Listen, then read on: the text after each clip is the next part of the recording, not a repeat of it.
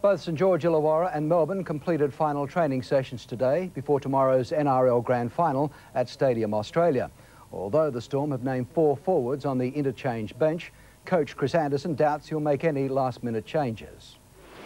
Staying at a hotel in the heart of Dragons territory, 20 Storm players have made the trip from Melbourne, but this close to the end of the road, coach Chris Anderson is unlikely to change his 17-man squad.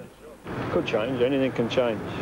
Will you run Brad Will? Will I? If I told you, I don't think so, mate. As coach of Canterbury, Anderson witnessed Canberra send Mal Meninga into retirement as a winner. Then watched his Bulldogs come back next year against Manly to give Terry Lamb a similar farewell from football. Emotion will be a factor as the Storm try to do the same for retiring captain Glenn Lazarus.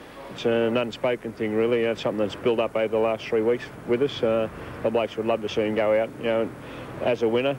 With Anthony Mundine over a bout of tonsillitis, the Dragons are injury-free, and on grand final eve, the man will seek some solace. I always pray to God, Allah, he's the greatest.